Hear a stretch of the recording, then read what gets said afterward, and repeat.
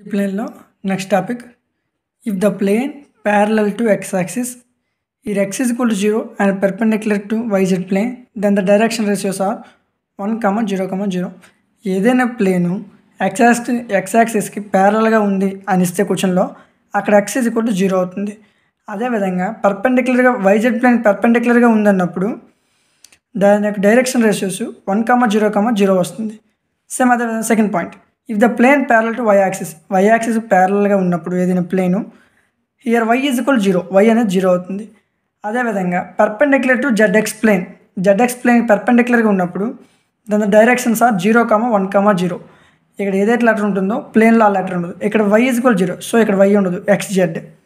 So అదేవిధంగా ఇది plane parallel to Z axis అన్నప్పుడు ప్లేన్ ఏమొస్తుంది, XY.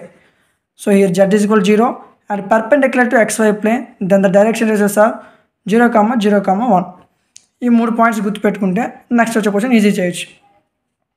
Question, find the equation of plane passing through the 1, -2, 4, 3, -4, 5 and perpendicular to XY plane పర్పెండిక్యులర్గా ఉన్నప్పుడు ఏ point use చేయాలి మనం, XY plane. దాని యొక్క డైరెక్షన్ వేసి 0, 0, 1 అవుతుంది. సో ఇప్పుడు ఆన్సర్ సాల్వ్ చేద్దాం. ఫస్ట్ మనకి ఇచ్చిన ఫస్ట్ పాయింట్ తీసుకుంటాం.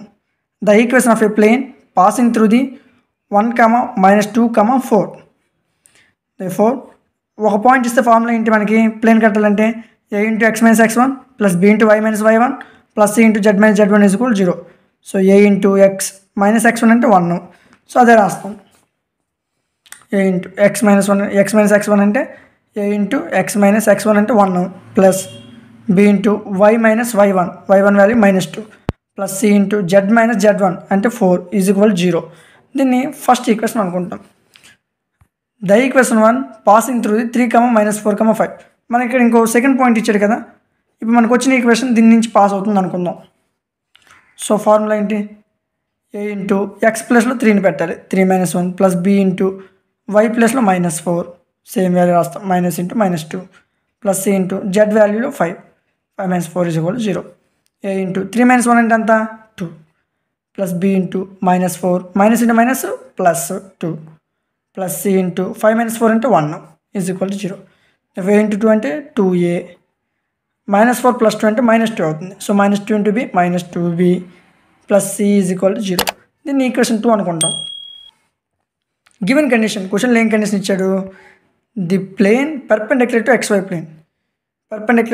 ప్లేన్ అప్పుడు డైరెక్షన్ రేషియోస్ ఏం తీసుకోవాలి, 0, 0, 1 అదే రాసాం.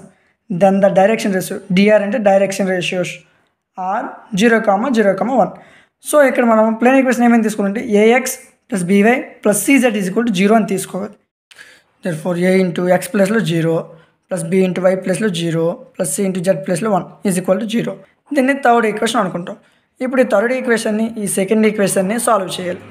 సాల్వ్ 2 and 3 ABC అని తీసుకొని సెంటర్ వాల్యూ నుంచి స్టార్ట్ చేయాలి. ఎప్పుడైనా -2 c కోఎఫిషియంట్ 1 2 -2 అదే రాసాం, -2 1 2 -2.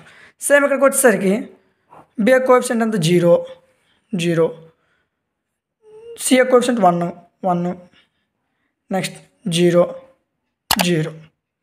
therefore a by -2 × 1 -2 minus 0 × 1 0 = b by 1 × 0 0 minus 1 × 2 2 = c by 2 × 0 అంటే 0 minus -2 × 0 అంటే 0 0 minus 0 అంటే 0 అవుతుంది.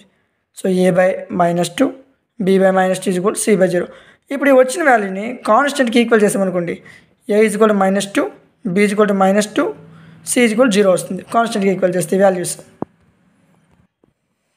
సో a, b, c వాల్యూలు వచ్చాయి. ఇప్పుడు ఈ 3 వాల్యూస్ని ఈక్వేషన్ 1లో సబ్స్టిట్యూషన్ చేద్దాం. ఈక్వేషన్ 1 ఏంటి, a × x - 1 plus b × y - -2 plus c × z - 4 కదా. ఇందులో సబ్స్టిట్యూషన్ చేద్దాం.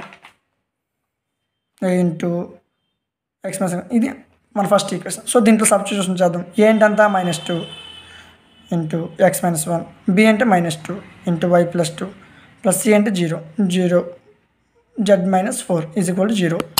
-2 × x అంటే -2x, -2 × -1 అంటే +2, -2 × y అంటే -2y, -2 × 2 అంటే -4. 0 into anything 0.